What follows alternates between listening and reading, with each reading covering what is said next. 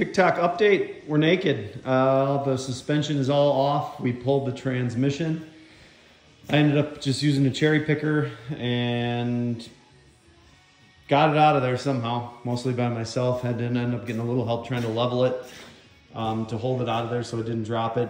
I just ended up pulling this crossbar to pull it out of there.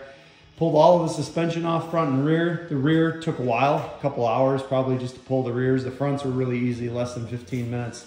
Have them all laid out here. Those are both your rears, suspension, brakes, and then those are your fronts. The fronts were easy. I was able to keep them all together. And then obviously in the back, you've got swing arms and stuff in the way. Just had to disconnect the steering, pulled them out. When I was pulling the transmission was a bitch. Took a while, probably a couple hours. These threaded rods were holding it in the bottom and really nothing holds it from the top. Still haven't figured out how that happens. I ended up having to cut the one on the left here, and I'm gonna have to replace that somehow. It's like a 5/8 fine that I think that they just made into a bolt somehow by welding a nut to the top of it.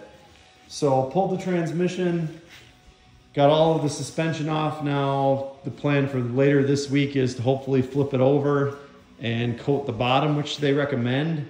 I'm starting to wonder why. I guess it seems like a lot of work for really no reason.